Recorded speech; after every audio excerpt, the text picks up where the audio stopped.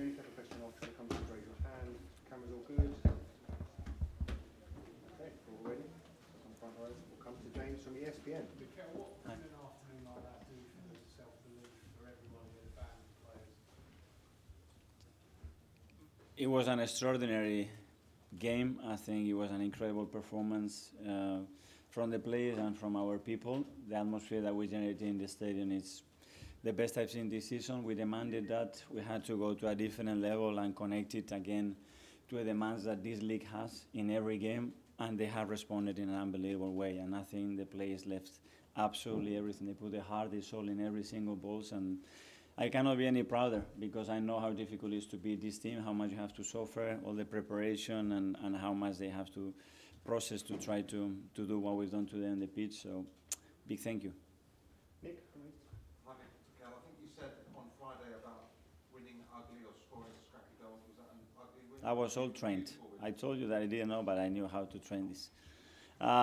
You have to. We conceded that really poor one as well. That's the reality, and that really affected us. The dressing room was really touched at halftime, and I could sense it because we deserved much better after the first half that we had. But you cannot feel sorry for yourself against this team because they're going to punish you. And we reacted really well after 10, 15 minutes where you suffered, and then we grabbed the game, we controlled it, we modified a few things, and we gave ourselves the big chance to win the game.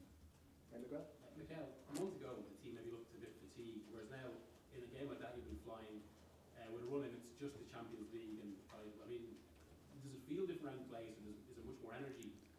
Yeah, it does, because winning helps, and as well, obviously, the schedule that we had prior to Christmas, the amount of players that played so many minutes, we were some injuries, and we needed to recharge. And now we've got some momentum back, 3 wins in a row in a really convincing way. The team performing really well, and we have to go for it. The whole season is now ahead of us. We need players back because now we have again a few injuries, and that's a big concern that I have. You know, availability of the squad. If we have everybody fit, training, and available, we have a good chance. Jordan, You spoke on Friday about wanting your players to show how they react to bad moments, Yeah. conceding goals, to missing chances. Do you think this team now has an elite mentality, one you need when you're going for a title to get through these moments? Absolutely, we have shown that today. The thing is that to be the best and have the best mentality, you have to do it every 3 days. And that's the challenge that we have. Certainly we showed that today, especially against, in my opinion, now the most informed team in Europe. And now we have to do it. Tomorrow when we train, the next day against West Ham, and continue, because when we have that body language, that attitude, that energy in the team, we are a really difficult team to beat. Sam's on Telecom. Hi, Mikel. Hi. Was that Javi Martinelli at his best today, do you think? I think he looks, again, really confident, really sharp. He was a real threat today, not only for the goal that he scored and how intuitive and cheeky and streetwise he was to do what he did, but as well the other ones, Leo. I think Kai was unbelievable as well, playing as a 9, because it was a game that I thought it was going to fit him. The same with Georgie. You need big performances to beat these kind of teams, and I thought all of them were at their best today.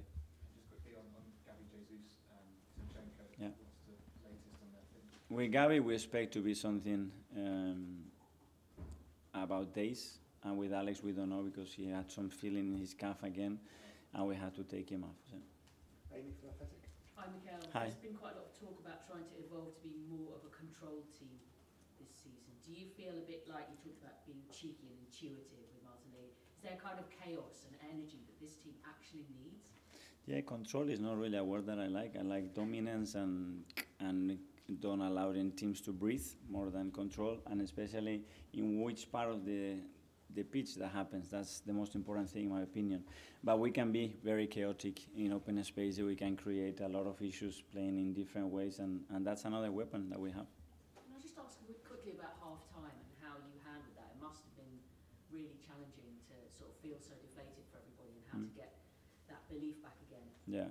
Yeah, because the energy shifts in this game, and you win 2 or 3 duels, and you can feel the people are more confident. The crowd gets going. You lose them, they start to run at you, and they are a bit scared. So to manage that emotional state is really important, and we had to do it. And we talk, listen, you want to beat them, we're going to suffer. It's going to be moments that we're gonna have to deal with things that are going to make it really uncomfortable, and we are not really used to it. But they're going to take you to that game, and then we have to navigate through that to win it. And I think today we made another step on that. Nick from The Guardian. Hi, Mikel. Hi. Just checking on Bukayo Saka. He obviously came up early. Looked like he got a couple of sore ones. How's he doing? He should be fine, I think. He got a kick, I think, on the ankle or on the back of his foot, but he should be fine. And just quickly on the title race, I know we ask every week, but the difference between 2 points and 8 points off is very different. Is very big. Yeah. Have we got a title race now? Is that on? Well, we are there, that's for sure, and we want to continue to be there. And I think we've been really consistent the whole season. If not, you're not where we are today. Our game is game by game. Again, the availability of the squad is going to be crucial, and we have learned that from last season. So let's try to make that happen. David Day from Gazzetta dello Sport. Hi. I wanted to ask you about Jorginho, the choice to play him from the beginning and what it gave you on the pitch.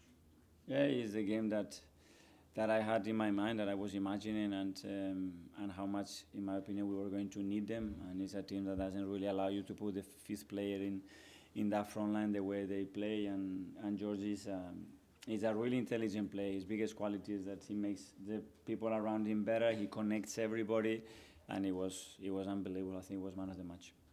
Okay, finally to James from CBS. Just picking up on that, could you reflect on the qualities of a player coming in for about its first start in a month? I think he's played started twice since November. Yeah. How valuable is he to you off the pitch and then on the pitch? Unbelievable. I always tell that he's an example, he's a role model. He's been in a lot of pain as well because he has an issue that he's been carrying for months. He didn't want to stop. He's been playing with that. He's been training, always the first one in, last one out. And for all the kids, for everybody at the club, if you want to look in the mirror to somebody, just look at him and how he says he's won everything, but you ask him not to play or to play 1 minute last week, he's happy to go there. You ask him to play 98 minutes at that rhythm, and he's able to do that. So I'm really lucky to have players like this. Okay, thanks everyone. Yeah, thank you. Thank you.